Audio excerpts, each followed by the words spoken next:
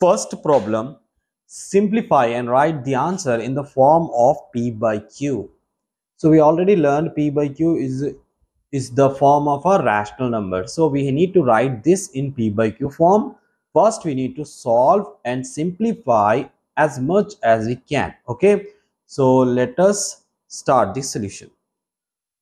So in solution, first we will take the first bit, square brackets 1 by 2 whole to the power of 3, then again we are having the power 2. So here it is clear that there is one identity. So that identity is a to the power of m whole to the power of n. So when we are having a to the power of m whole to the power of n, then we will directly multiply m and n. So m into n is mn. Next, 1 by 2, 1 by 2, here we will multiply this 3 and 2. Since we are multiplying the powers, so 3 into 2.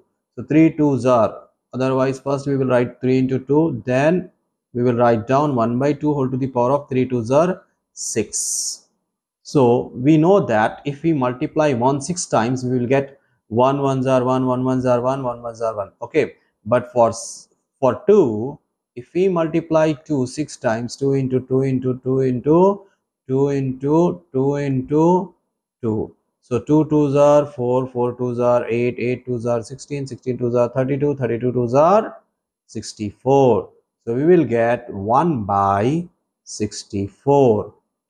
So this is 64. This is the rough work. Below this line is the rough work. And our answer is 1 by 64. Next, now we will solve the second bit.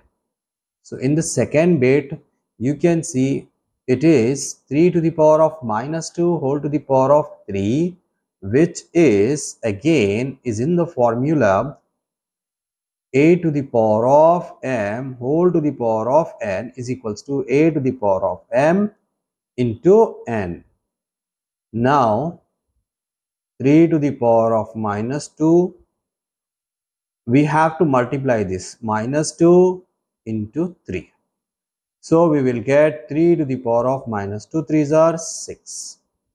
Since the power is negative, we will use another identity, that is a to the power of minus n is equals to 1 by a to the power of n. So here it will be 1 by 3 to the power of 6. Now let us multiply 3 6 times. 3 into 3 into 3 into 3 into 3 into 3.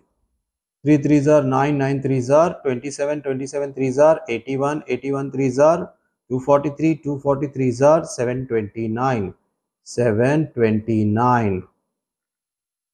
So we will write 1 by 729.